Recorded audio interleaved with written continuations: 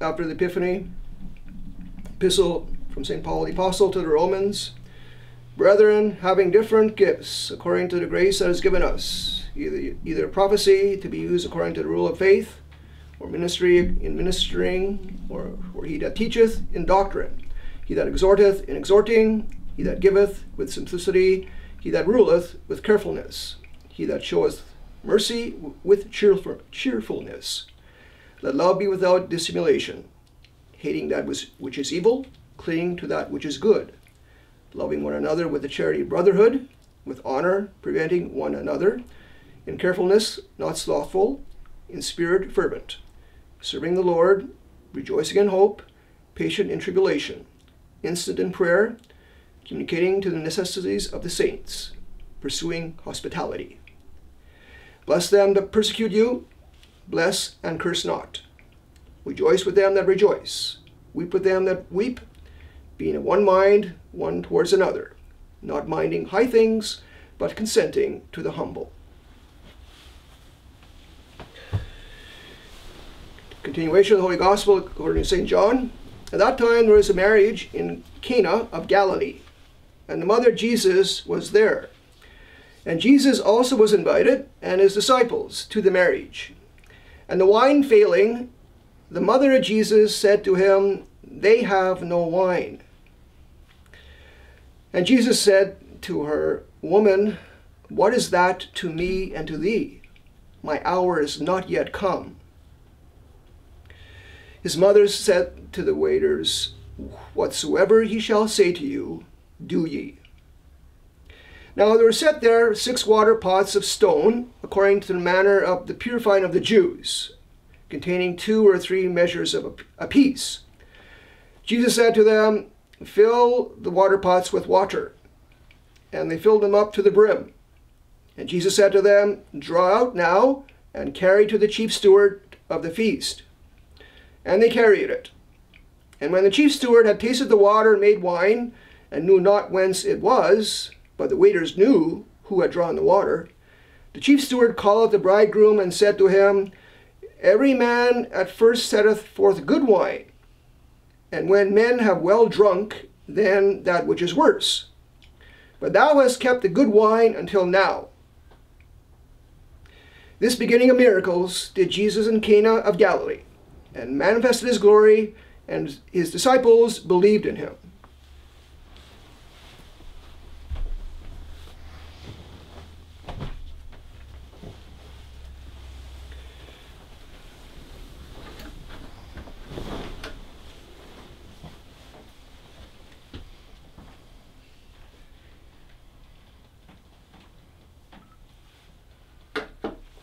In the name of the Father, and the Son, and the Holy Ghost, Amen. Ave Maria, gratia plena Dominus tecum, benedicta tu rebus, et benedictus fructus ventris tui, Iesus. Sancta Maria, Mater Dei, ora pro nobis peccatoribus, nunc et in hora mortis nostre. Amen.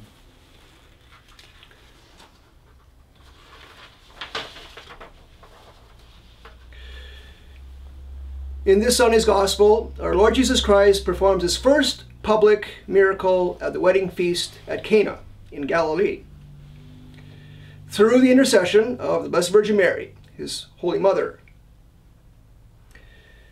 And as we heard in today's Gospel, Christ calls his mother woman, which is not disrespectful according to our way of thinking, but rather very honorable, for it means lady. In fact, she is the woman in the book of Genesis. She's a woman in the book of the Apocalypse, the militant woman in the militant church fighting the devil.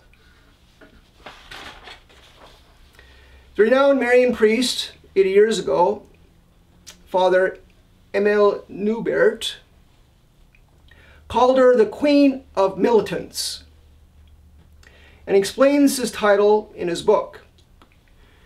And he writes the following: Certainly we have heard it said that all graces come to us through Mary. Notice that we say through Mary, not from Mary. Graces come to us from God. Mary only distributes it. Consider also that it is said that all graces come to us through Mary, And not that graces are given to us only if we pray to Mary. The Blessed Virgin Mary, in her incomparable goodness, obtains numerous graces, also for those who do not pray to her, for those who do not know her, even for those who blaspheme her. With this in mind, Catholic belief holds that from the Assumption of Our Lady until the end of time, all the grace that God gives to men are distributed by His Most Holy Mother. And why is this so? Because as co-redemptrix with her Son, she has done her part in meriting for us every grace that will ever be conferred. Is it not just that she, who has cooperated in the acquisition of all these spiritual riches, should also cooperate in their distribution, since she has acquired them for the only purpose of distributing them? Some of us may remember, perhaps, that at St. Joan of Arc's trial, one of the judges asked the accused why she carried her banner at the time of the crowning of the King of Rheims. And St. Joan of Arc replied, "My banner had sustained adversity, and so it is fitting that it should likewise share in honor." Likewise, the Blessed Virgin Mary, as a sorrowful mother, had also been subjected to suffering when she acquired these graces. Should she not be in a position of honor now when these graces are distributed? The popes, Leo XIII, Pius X, Benedict XV, and Pius XI, have emphasized this very point. To cite merely two of their texts, Pope St. Pius X declared, quote, "Associated by Christ in the work of redemption, she merits de congruo," that is, in an inferior way, as the expression is, what Christ merits de condigno, that is, in strict justice, and is the principal minister in the distribution of grace. And from this community of will and suffering between Christ and Mary, she merited most worthily to become the reparatrix of the lost world and dispensatrix of all the gifts that our Savior purchased for us by His death and by His blood. End of quote. From Pope St. Pius X. And his successor, Pope Benedict XV, affirmed this point when he said, quote, "Because of the union of the Blessed Virgin with Jesus in His redeeming passion, graces of every kind which we receive from the treasure of the redemption are distributed to us, so to say, by the hand of the Mother of Sorrows." End of quote.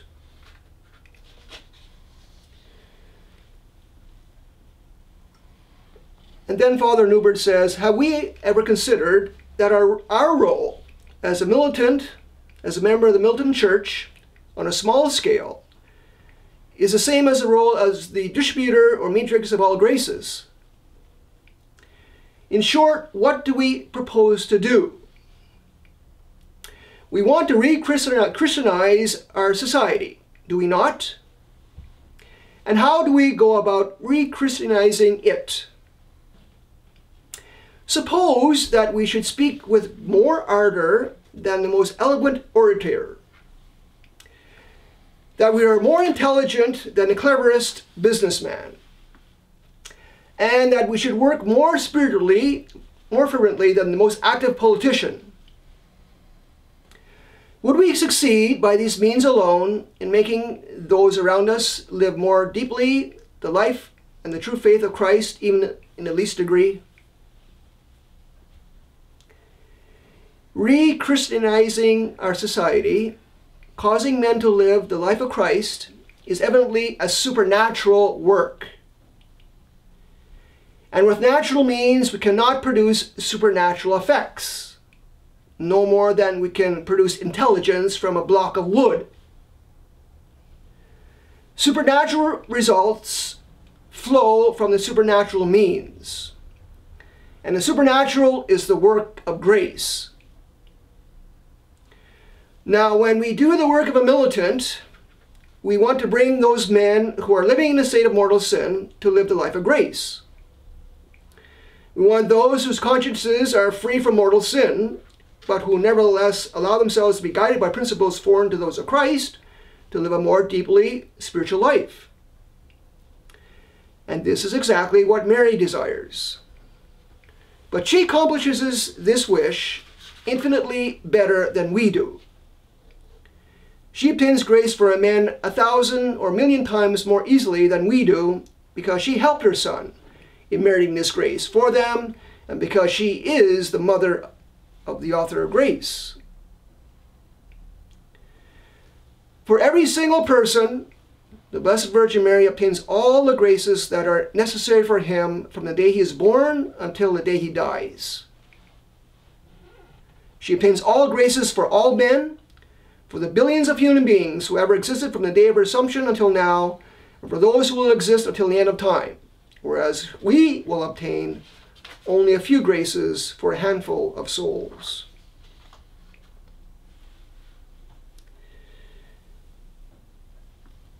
The work of Christ was not finished at the hour of his death.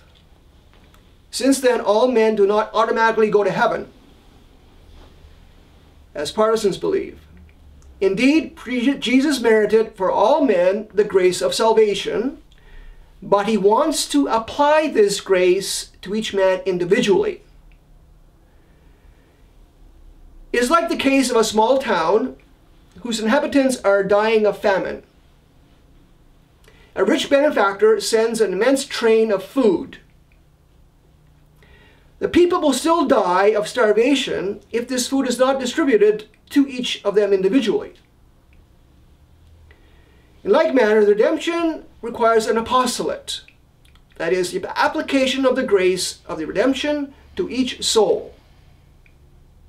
Without the apostolate, the redemption would not have its necessary completion.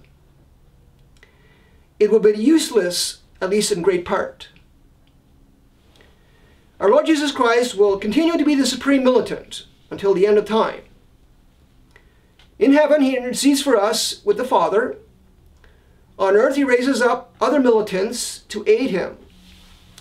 And these he animates with his Spirit. Behold, I am with you, he said to his apostles when sending them as militants into the world. Behold, I am with you all days, even unto the consummation of the world. St. Matthew 28:20. All this we should understand very easily. But remember that Christ has willed to redeem us in union with Mary. Mary's work, like that of Christ, also calls for an apostolate.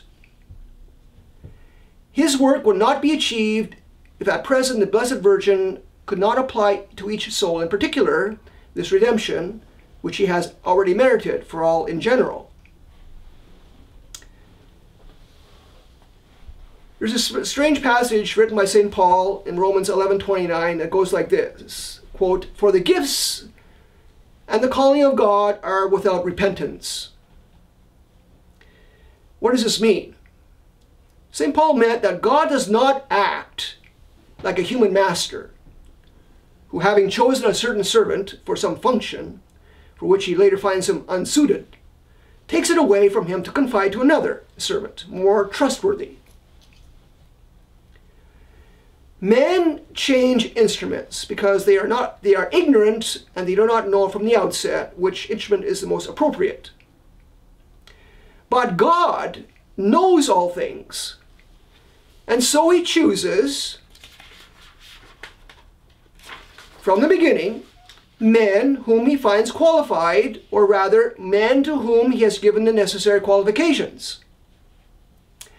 And then God supports them in their vocation, unless by their sins they make themselves absolutely unworthy of his assistance, as was the case with Judas. Therefore, since God chose Mary to cooperate in our redemption, he will sustain her in this function until the end. That is, until each well-disposed soul is actually saved.